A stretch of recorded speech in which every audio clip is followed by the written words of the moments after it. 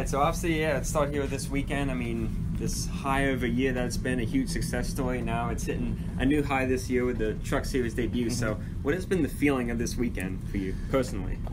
Dude, it's been, I feel like I've been going. But, you know, I've been having a ton of fun this weekend. I've been pretty busy, even though it rained all day yesterday. And, you know, just trying to relax, stay as cool and calm as possible, you know. Really, I'm just trying to, you know, not overthink it, really, not to think, oh, this is a truck race. You know, I'm trying to just, on the level, just trying to think that this is just another, you know, weekend at the short track and running my Super League model in New Smyrna, Florida. So that's really the mindset I'm trying to carry. Obviously, there are things I got to do. Obviously, I have to perform and whatnot because I'm trying to move up into this series. But, you know, I'm just trying to, you know, slow it down, not put too much pressure on myself because you get in those situations when you start overthinking things, put too much pressure on yourself, start making mistakes. And so, you know, I think that's going to be super important here in qualifying because we've had no practice. So we're just going to have to go out there and, you know, try and go as fast as we can. So really it's just staying loosened up, staying calm, cool, collected as possible. It's going to be huge here in qualifying because, you know, it'd be pretty cool to have a run at the pole. So I'm super excited for what this May's Hawaii Toyota Tundra number 54 DJR Crosley truck's going to do. And, you know, I'm just trying to stay relaxed. Is it hard to do that? You know, Yeah. Because you follow the sport for a long time. Obviously, this is what you live for, and you understand what this series is like. And is it hard to stay relaxed and to treat it like any other weekend? It is hard to stay relaxed because, you know, because, I mean, even the Cup guys are here, and those are the guys looking down, trying, like, prospecting in a sense. So it's definitely huge. It's definitely hard to stay relaxed. But, you know, really I try to almost not think about racing. I just try to think about, you know, the golf game yesterday or today. And, you know, I just try to stay loosened up that way, or just try to get the conversation off of racing because a lot of times, you know, you're just sitting there and it's like, all right, what are we going to do? What are we going to do? So, you know, really just trying to stay focused, but not focused at the same time. I like subconsciously focused, but consciously, you know, just relaxed. Right. I spoke to you at Dover in the media center, and I told you about winning that K&N title.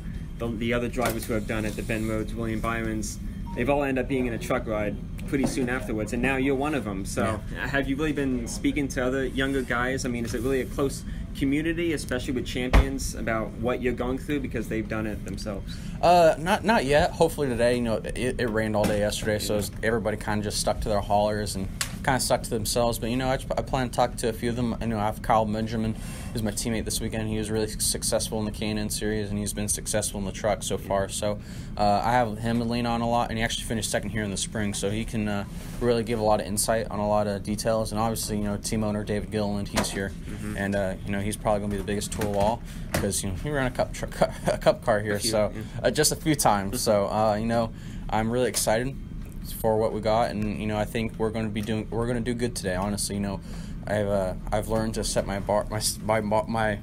goals a little bit higher than I did at the beginning of this year, especially in the K&N car.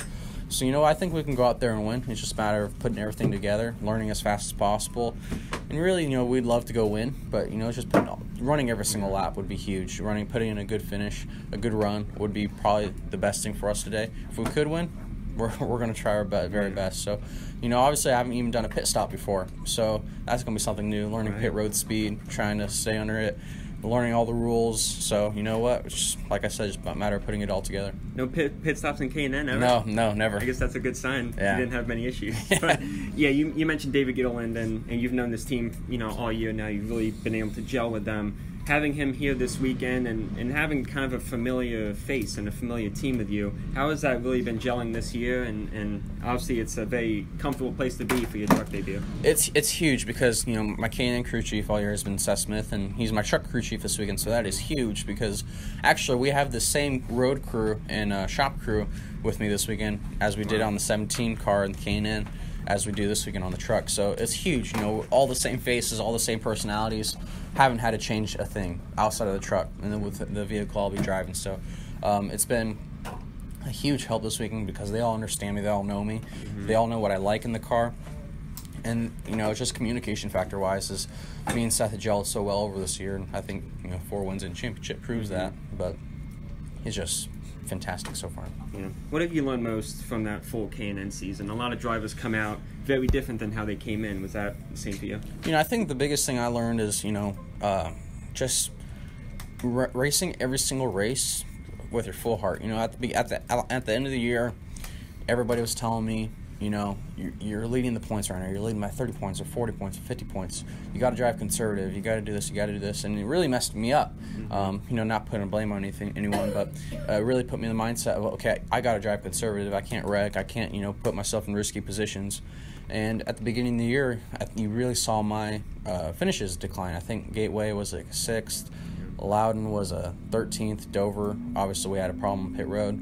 It was 11th. And so it was just... but we were fast all day at Dover, but it was just all those things that went into it, really mentally messed me up. So really, the biggest thing I learned is if you're in a championship position, just don't change a thing you're doing, because everything we've been doing all year was working. And I think up until the last 3 races of the year, I had like an average finish like 3.2, and I finished the year off with a 4.6. So you know, we were awesome all year. Even when our bad races were still pretty good. And it was just a matter of just staying consistent, and I just lost sight of that in the car, and I'm sure I wasn't the first driver to ever do that, but you know, that's probably the biggest thing I learned. You know, do you say that this debut obviously would be a lot tougher if you didn't have that experience, even though it's a completely different series, but you have that competition, and as you said, those lessons that you learned, I mean, I'm sure some of that has to bleed over to this series. For sure, because you know, in this truck, it's no longer, you know, you're not every single kid in the field anymore is your age, minus Brendan McReynolds. You know, all the people in the field right now have been in the truck for at least a year or more. So I mean, there's 5 or 6 of us kids in the ARCA or K&N Series are making our jump, but right now, they're, you know, 90% of the field are, you know, guys like Crafton and Sauter have been in the series for a really long time, so it's going to be really hard to beat them. And you know, really just got to give it up all my heart. Did you have a projection for your career, and if so, are you kind of matching up to what your expectations? There's so many moving parts, of course. Yeah, I think everybody has a projection what they want to do in their career. Kind of like, you know, college football or college baseball. You know, it's like, oh, 4 or 5 years I want to be in the pros. So so far we've had like 9 different projections. So not every single one has gone right, but you know, for what we've been doing, I think we're headed down the right track. Yeah. What are you working on as possible options for next year? Obviously, you know, we'd love to do full-time truck. That'd be fantastic. If we could do that, we would. But right now, it doesn't really look like we could do that financially. So really, right now, part-time trucks and part-time ARCA, maybe some super late model racing, is what we got in store next year. We're not too sure yet. I mean, really, it's still October. We still have, you know, 2.5 months before next race season, and we still have a little bit of super late model racing still with the All-American 400 and the Derby coming up after Martinsville. So really not too sure. I'd love to race a full-time truck. I'd love to do that. So you know, we're just gonna have to see. Has David really expressed interest in going full-time? Do you know, like, the inside on what he wants to do? I mean, yeah, he has expressed it, and we've expressed it as well. But, you know, sometimes things don't work out as you'd like them to be. So, you know, we're going to try our best to get things ironed out before the beginning of next season.